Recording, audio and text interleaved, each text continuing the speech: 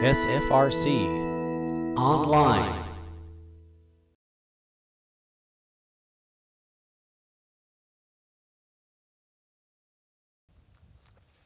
We are looking at wiregrass, one of the most common grasses throughout the ecosystems in the southeastern United States, and one of the major and dominant species under the longleaf pine ecosystem.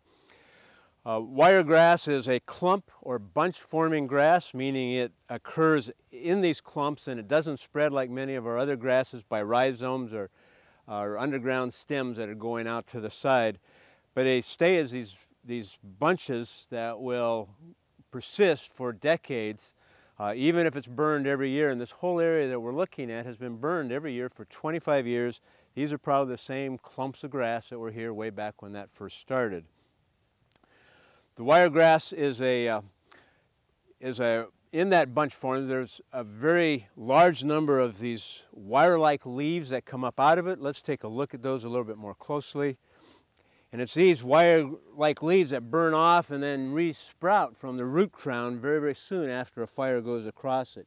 There are some other grasses that look like this, and one of the ways of telling these wiregrass in particular from the other grasses is that if you pull up a couple of the leaves out of that root crown, there are small tufts of white hair at the bottom of wiregrass where there is not in the other grasses. This will only regenerate by seed after a fire that occurs in May or June. And without that fire, it will just stay as these grass or bunches of leaves on it without these seed stalks. These stalks have come up because we burned this last June. They shot up in about July or August, and the seeds all form along the tops of it, and each of these little individual clusters you see along here is one of the seeds that has three little awn-like or hair-like structures sticking out of it.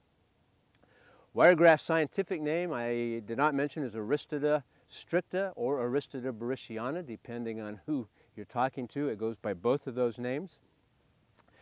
The ecological role of this particular grass in the ecosystems has been to carry fire throughout the longleaf ecosystem. And when it gets interlaced with these pine needles that are laying across it right now, it becomes a marvelous fine fuel to carry surface fires throughout this without high intensity.